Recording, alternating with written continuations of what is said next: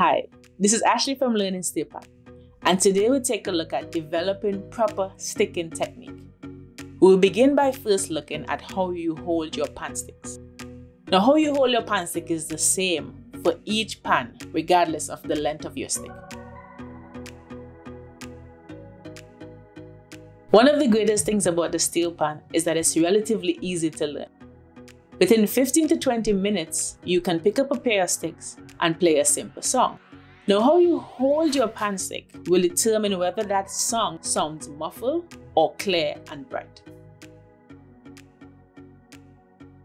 Holding your pan stick comes naturally, just like this.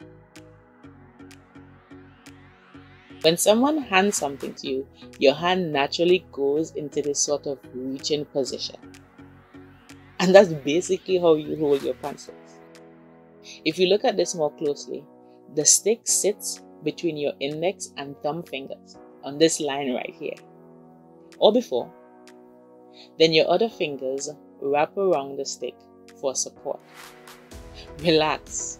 Don't hold it too tight, neither too loose. You want a comfortable grip. And watch those index fingers. It's very common for beginners to hold their sticks like this. This produces a muffled sound because the stick is unable to freely rebound off the note.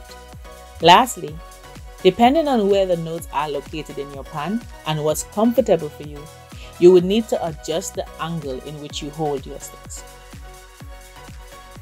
Thank you for watching this video. If you're new to my channel, make sure you like and subscribe for more videos on learning Steelpan.